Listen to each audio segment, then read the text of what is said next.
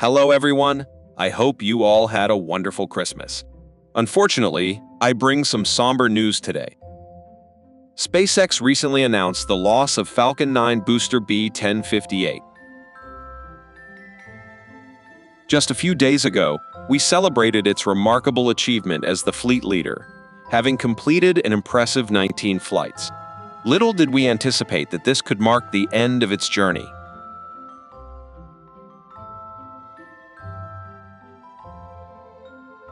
Booster B1058 holds a special place in SpaceX's spaceflight history, not merely as a regular booster.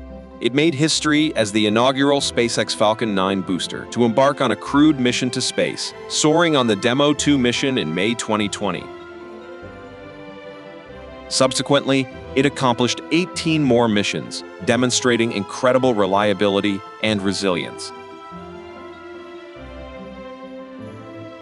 Among its notable flights were Crew Demo 2, Anasis 2, CRS-21, Transporter 1, Transporter 3, and an impressive 14 Starlink missions. Even during its last mission, Starlink 632, it showed no signs of weariness, a testament to its robustness. SpaceX pursued a daring fly until death strategy with its boosters, pushing them to their limits to explore their full potential.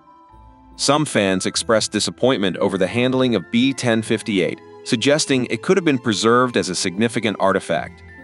Personally, I see both sides of this debate. While it could have been a poignant symbol of humanity's return to space from American soil after the shuttle era, the loss was not due to any flaw in the booster itself, but rather due to the unpredictability of nature, in this case, the unforgiving forces of the sea. Everyone loved this booster with the NASA worm logo on it. Undoubtedly, SpaceX is likely doing everything possible to salvage parts of the booster, cherishing them as mementos of its illustrious service. Farewell, Booster B1058. Your contributions to mankind's journey into space will always be remembered and appreciated. Thank you for your dedicated service.